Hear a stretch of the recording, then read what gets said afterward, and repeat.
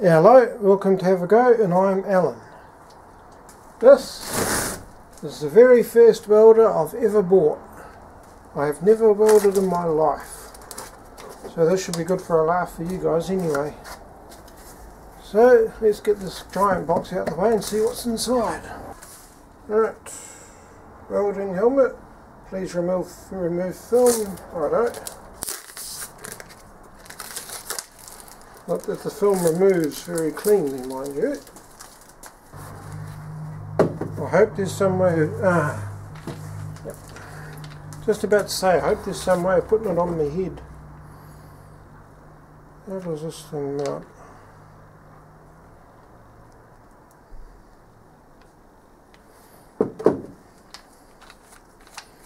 Unscrew this. There we go.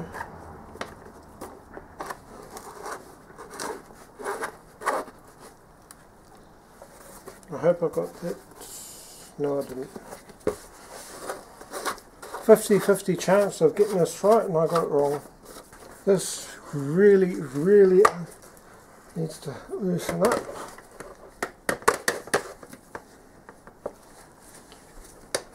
Oh, I see. Push it in and turn. This eye good looking.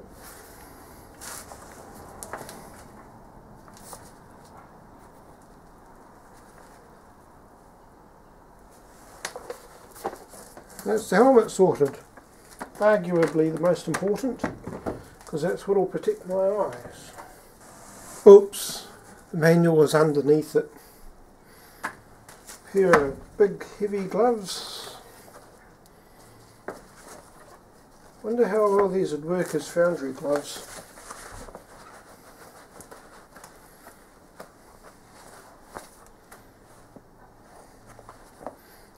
Well, they're pretty nice. A hammer with a wobbly handle. I've been told that this is for chipping slag off welds. I could be wrong. Wear safety goggles when using this hammer. Okay. Will do. And this wasn't included with it, but they recommended that I get a box of electrodes as well.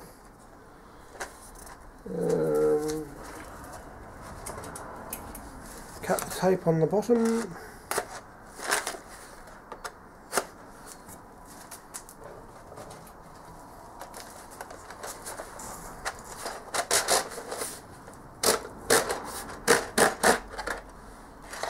Well, this should keep me out of mischief for a while,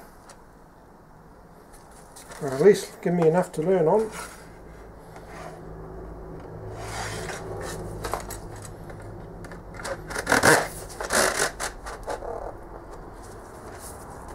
For all you people who know what you're doing, there's the label. I don't know what I'm doing, so I'm going to have to wing it.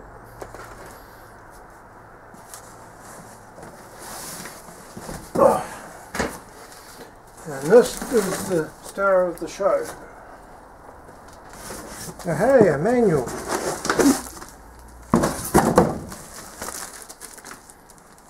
Look at you in a second.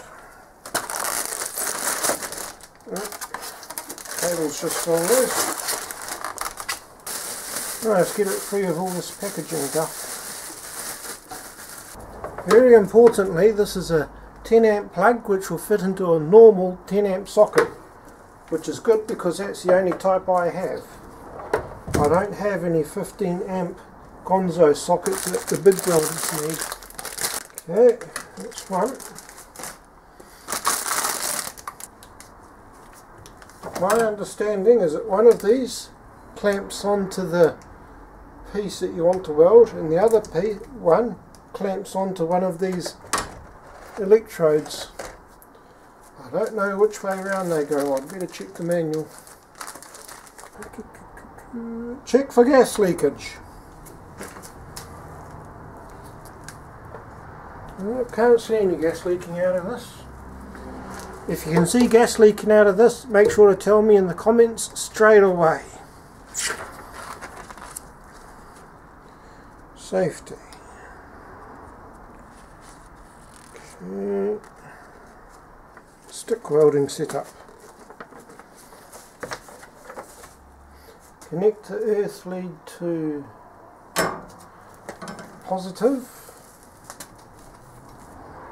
and connect the ground lead. Hang on, no. This is the earth lead, so this connects to positive.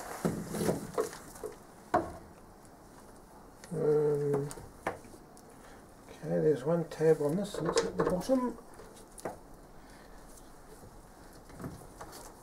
Connect electrode lead to the other one.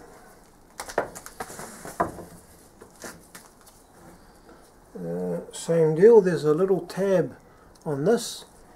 You put it in like a bayonet lights fitting and turn, and it's anchored. This is that clamp I did for the carriage. It was too wide. I've got no use for it otherwise, so it's going to be a guinea pig.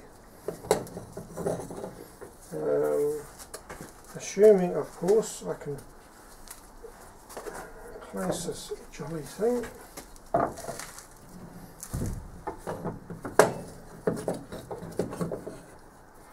No, don't turn over.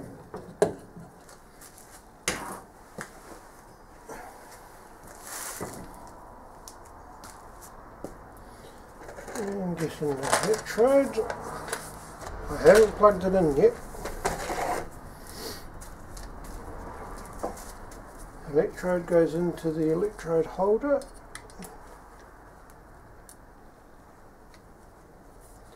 And clamp tight.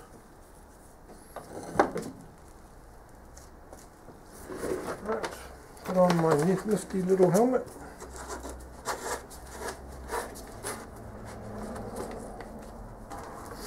And hopefully the lights don't go out on the rest of the street in a second. Let's see what this puppy can do.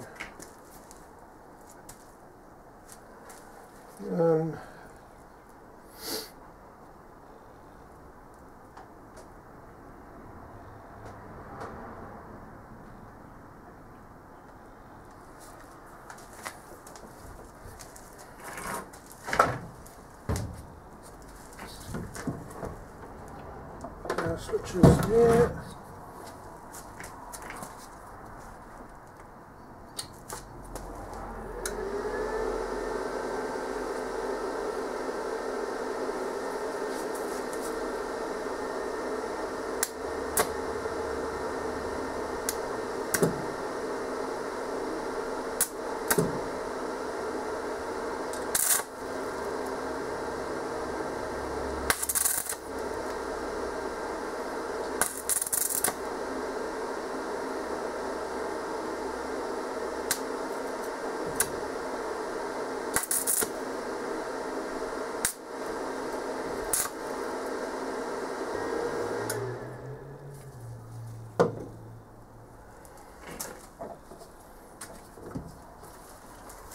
I just realised I'm an idiot. I should have been wearing those gloves. I should not have been doing that with just the plastic gloves on.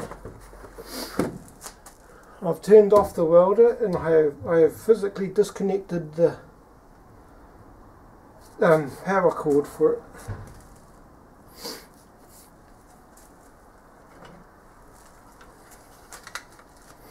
Alright, put on my safety goggles and according to what I've read, you hit it with the hammer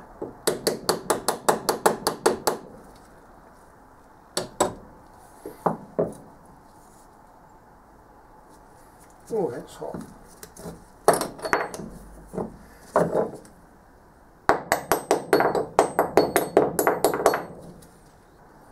Okay, that's a wee bit warm. I'm getting these gloves. Who uses a staple to put gloves together? Honestly.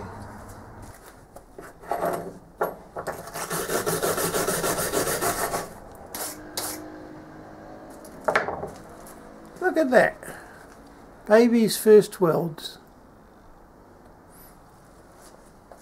Okay, I can't find any other bits of metal I don't really care about, so let's try again. This is a bit crap. I want to see if I can do better on the other side.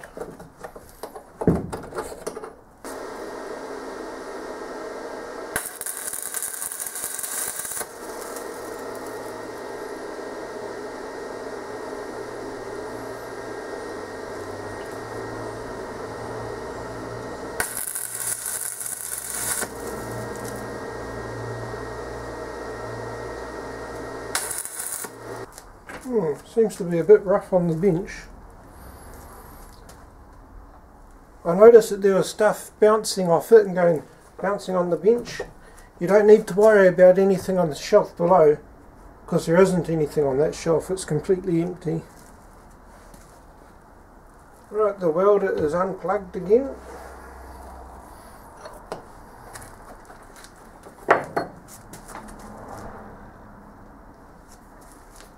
The safety glasses, and hit it with the hammer like we've been told.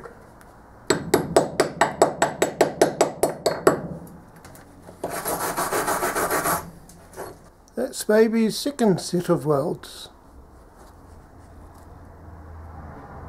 I would like to try welding this to something else, but everything I have is either galvanized or I don't want to ruin it with welding.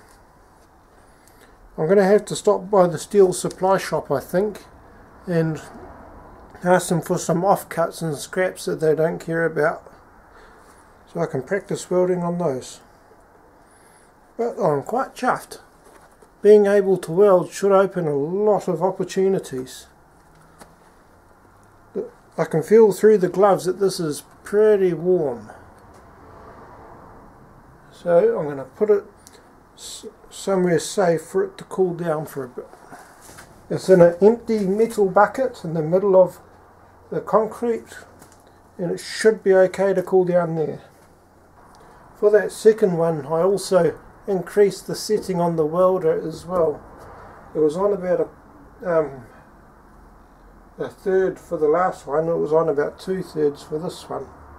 So, all my other scrap steel is either galvanized, which I've heard do not try and weld galvanized stuff because otherwise you'll get poison gas, or it's cold rolled steel, which I don't want to ruin,